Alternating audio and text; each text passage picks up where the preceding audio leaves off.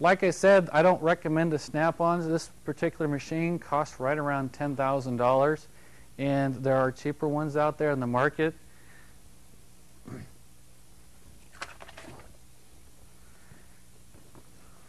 Here's one that's made by Treon. This one here is made specifically just for golf equipment.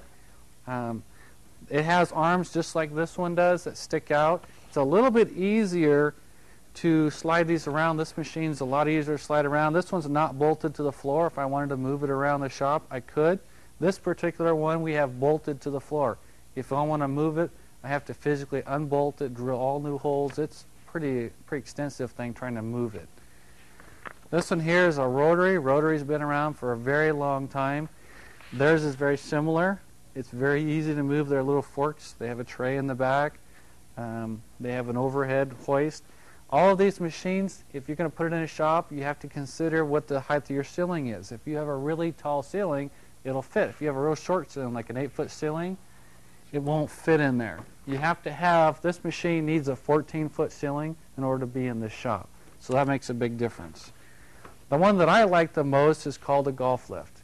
This is the one that I found the most amount of benefits to. What I don't like about this one here, not only are the arms kind of poorly made, but it's a safety hazard. If I move this thing up a little bit higher, this particular arm hits me right in the forehead. And so when I walk up, it's a safety hazard. If I step back, I run into it.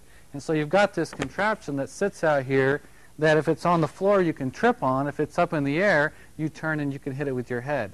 We usually hang rags from here so that it hangs down and you can see it. And we don't have it now, but we probably should reattach them. The golf lift, instead of having all these attachments sticking out, it's more like your arm. What it has is a pivot point, like where your elbow is, and a pivot point where my hand is. And the fork that sits under this tire actually is attached.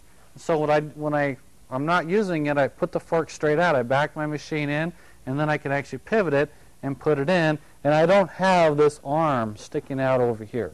And so that's a tremendous benefit to me. It's a big safety issue. I'm not hitting myself. I'm not tripping over this, and that's a big concern to me. The other big difference is the price. These three lifts that I showed you here basically are priced between $5,000 and $7,000. So they're much cheaper than this, plus they're easier to deal with, easier to work with, and they don't have this safety hazard that's here. So those are some of the things that I like about this one. The golf lift also doesn't have an overhead bar. So if you have a problem with a shop with a low ceiling, when you lift this one up, instead of having a bar that lifts up into the ceiling, you're limited only by how tall your piece of equipment is. If your equipment is not very tall, you can lift this pretty high before you actually hit the ceiling. The bottom bar, all of your hydraulics and any kind of cable runs to the floor. You can actually dig a trench in your concrete and actually put that so you have a nice, even, flat surface to drive into, and you're not driving over anything. And so it's real easy to get onto and off of this lift, and you don't have to worry about anything on the overhead on top of you. As far as attachments, the hefty lift that we looked at had a lot of different types of attachments that were available for it. You could put a lot of different pieces. This particular one doesn't have that many attachments, and neither does some of the other ones. There's a few attachments. They have one that clamps onto this arm that you can take a walking greens mower, bolt it on there, lift it up, and you can actually rotate the walking greens mower around in a circle. And so you can flip it over, work on the cutting unit, flip it back. So they have attachments for that, and a couple of different cutting units. But other than that, there's not that many attachments.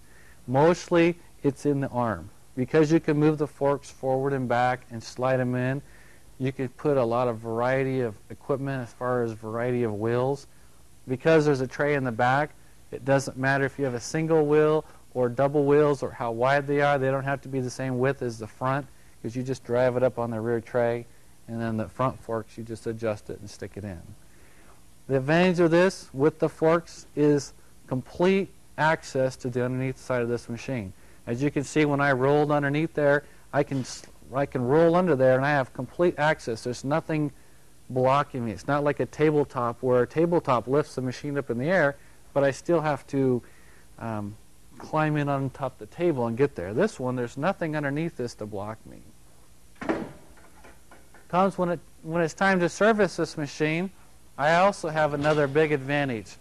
Instead of having this machine down on the floor and trying to take a bunch of little oil pans when it comes time to change the oil, and you fill a pan and you're trying to slide it out, put a new one in, and you're jockeying all these little pans, and then you have to pick the pans up and take them over to the waste oil barrel, and you tend to spill them and all that.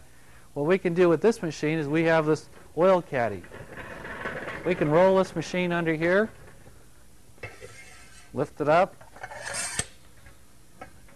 We have a 25-gallon hydraulic reservoir, or actually it's a 15-gallon reservoir on this machine. This caddy will hold 25 gallons. And so I can pull the plug, drain this whole thing. When I'm done, I simply lower it back down, roll it over to my waste oil barrel. I can hook shop air to it and pump all the oil right into my waste oil barrel. I don't have to worry about carrying anything. I don't have to worry about spilling it. I don't have to try to move things around. And the nice thing is, I can physically stand up that whole time.